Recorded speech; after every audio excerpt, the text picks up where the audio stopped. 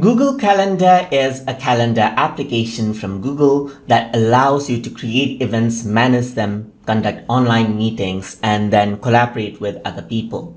So to access Google Calendar, what you simply need to do is go to your address bar right here and then type in calendar.google.com.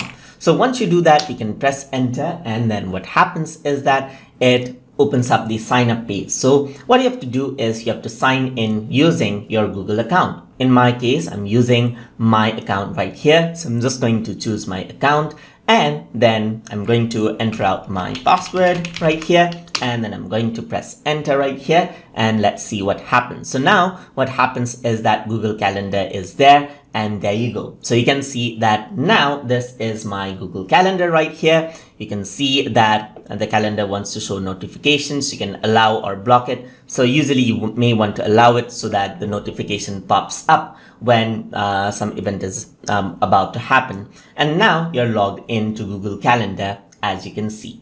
So this is how you can access Google Calendar using a Google account. And in upcoming lessons, we're going to see the interface, the different calendar views that we have, and then other options that you have to manage out your events inside of Google Calendar.